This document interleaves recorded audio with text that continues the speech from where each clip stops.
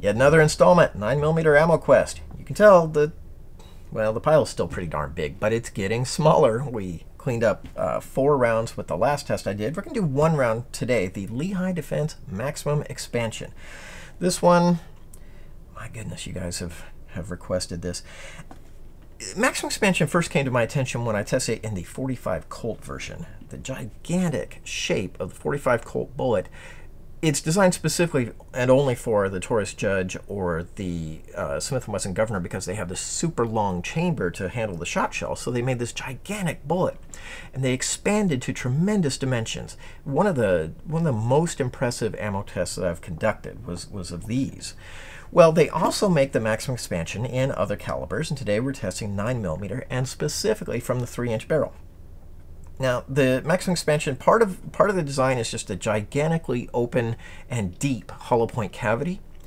It's an all copper bullet, and also the petals are actually cut all the way through. On the entire height of the bullet, you can see where the petals have been cut out, and that's how far the petals are going to fold back and how big the bullet's going to expand.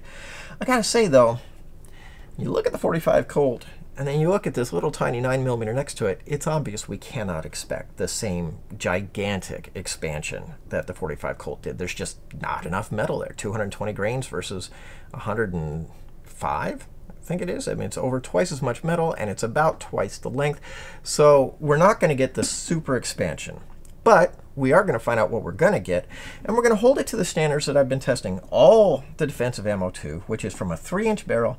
I'm trying to meet the FBI minimums, the modern standards that defensive ammo is designed to meet, which is through professional ballistic gelatin, penetrating 12 to 18 inches, bare minimum of 12, with and without 4 layers of denim. So we may not get what the 45 Colt version did, but let's go find out what these Maximum Expansions can do in a 9mm pistol.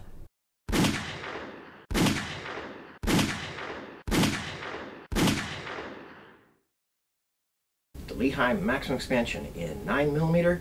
Results are okay. I had my concerns as to how far this would go because we're only talking about a 9mm. The bigger the bullet goes, the less it's going to penetrate, and you got to be careful with that. These bullets can expand pretty big, so I was wondering how the penetration would go, especially from the 3-inch barrel. And it's a little short for what I'm looking for. It's not bad. That's a little short, but there's concerns. So let's get to the numbers first. The shortest bullet came in at 9 inches. I don't like that. The standards that I follow call for a bare minimum of 12 inches through gel. We're not talking about through a body. Very few bodies are 12 inches deep, obviously. But the established standards call for a minimum of 12 to a maximum of 18 inches, and we only got 9.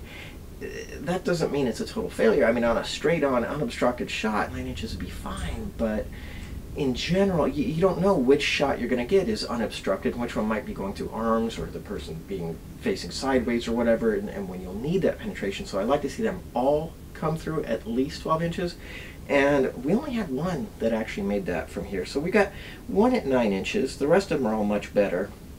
The second one is 11 1/4. Then we had one at 11 1/2. One at 11 3/4, and one at 12 inches. So 4 out of 5 are pretty good. So that still looks decent, except as I look through the block and I look at the bullets, I can see that on at least 2 of them, some petals sheared off. And we'll get into more on that in the bullet exam, but if the petals come off, that reduces the overall size, which makes sense why they would penetrate further, but then they're not that big of a bullet anymore. So, you know, the results were okay, pretty decent, but not the knockout blow that like we had when we tested this same basic ammo from that Taurus Judge and 45 Colt. First of all, the bare bullets, both of them sheared a petal off. They both penetrated reasonably deep. One was 11 1/4 and one was 12, but does it count? Because once that petal breaks off, then the overall maximum size of the bullet isn't as big anymore. That's one reason why it could penetrate deeper. When we did denim, this one here expanded beautifully. It's probably the most uniform textbook version. Let's see that denim plug out of there. It also didn't go very far. That was 9 inches. These other ones went further, but I don't know if you can really see it. And for example, these petals are bent further back. These ones are more horizontal, So this is a bigger overall diameter, a maximum expansion. This one looks like the petals were expanding and then they bent backwards, and so the overall size is not quite as big. This one is actually quite big, and it went pretty deep. That went 11 3/4 inches, so that was great. This one is a little bigger, but didn't go nearly as far as we want. So in general, it's okay. I'm worried about a bullet that would stop at 9 inches when we really, really want to see a minimum of 12, and we've seen 12 inches from other bullets. So then I'm concerned about this because the point is to get the maximum expansion, right? And so I shot an HST from that same gun, and it's almost as big. You know, the maximum expansion is a little bit wider on the petals, but there's also the empty space in between, whereas this has that filled in. So overall, in terms of overall surface area, they're pretty comparable. So the HSTs go 14 to 15 inches. This one stopped at 9 inches. So I'm not seeing it overly great from a 3-inch barrel. But because so many people are curious about this, I decided that to be fair to maximum expansion, I was going to test it from multiple barrels. So I tested from a 3-inch, 4-inch, and 6-inch in another block of gel.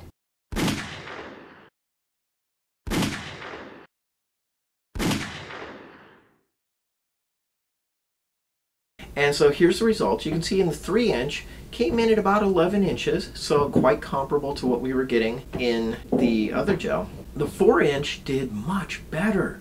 Look at this bullet, it's about 14 inches deep. Now I haven't cut in here to see exactly, you know, if all the petals stayed attached or whatever, but the 4-inch looks like a very solid contender. 4-inch barrel, we got over 14 inches of penetration out of that. The 6-inch, unfortunately, I had a 6-inch barrel gun. I can't show you the results to that because it over-penetrated the block and it was lost. But I can show you that in the damage track, I can see some chunks. It looks like the petals stripped off, and that would make sense as to why it was able to penetrate deeper than if it didn't have the petals. Then it's just a little small bullet and it would have really over-penetrated. So this is what I got from the 3-inch. Very comparable, and this one went 11 inches. This is what I got from the 4-inch barrel. If you can tell, the petals are definitely bent way back, and that penetrated much deeper. That went to 14.5 inches. That was a fantastic performer. The overall size is about the same as the HST though. So from the 6-inch barrel, all I found was the 3 petals. The bullet over-penetrated the gel block entirely, and you can understand, you know, if you broke off 3 of these petals, you'd have a pretty small bullet base, and so that would go through. So from a 3-inch gun, it's good, it's okay. It's definitely not one of my top rounds though. When an HST will go 14, 15 inches, the potential of it stopping at 9 or 11 doesn't make me that happy with it. But from a 4-inch gun, it was a great performer. If you're going to use 9mm maximum expansion, that's my recommendation. The 4-inch full-size gun is the way to go. If you got a long barrel like the 6-inch like I had, this is not the right ammo for you. Penetration was low. We didn't really hit the numbers that I was looking for, and one bullet came in at 9 inches, and that's really short. It's not like that's going to bounce off you, obviously, but when we're looking at ballistic gel, the people who have done the testing on this and set the standards, they set the minimum at 12 inches. We've had other ammo meet and exceed 12 inches consistently. So I'm less in a mood to go entertaining rounds that don't meet that standard, but they came close. To be fair, they actually penetrated better than the 45 Colt version did. The bigger a bullet expands, the less it will usually penetrate. Understanding that, they did penetrate better than the 45 Colt version did, but the 45 Colt version was so gigantic and so much bigger than other bullets, comparable bullets would be. I tested an HST in 45 ACP, and the 45 Colt version of maximum expansion was almost as big as 4 HSTs would have been. But with the 9mm, it's about the same size as one. So there's not really an expansion difference. The penetration wasn't as good, when I launched it from the 4-inch gun, the penetration was much better.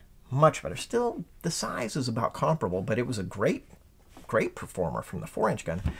The 6-inch barrel, it ripped apart, so you end up with not as much expansion. And in fact, in the 3-inch barrel, we lost a few petals. And those bullets did penetrate deeper, but it's not as big anymore, so you're losing the expansion advantage. So these bullets are going to hurt. You get hit with one of these, it's still a big bullet, it's still moving fast, it's still going to cut a hole through whatever target it hits. It's just not like the 45 Colt version. It's not this big standout, super amazing, oh my gosh, look at this round, this is the greatest self-defense round ever. It's not that. It's comparable in performance to good ammo. And if you want a lead-free bullet, that's a pretty good choice. Personally, I would go with the Corbon DPX or the Black Hills 115 plus P version of the Barnes bullet. It's an all-copper bullet, and they deliver better performance from the 3-inch barrel. This is a good choice from the 4-inch barrel, though. Thanks for watching. I hope you found it interesting, and if you liked what you saw, please hit the like button, hit the subscribe button. You'll be notified when the next video is posted.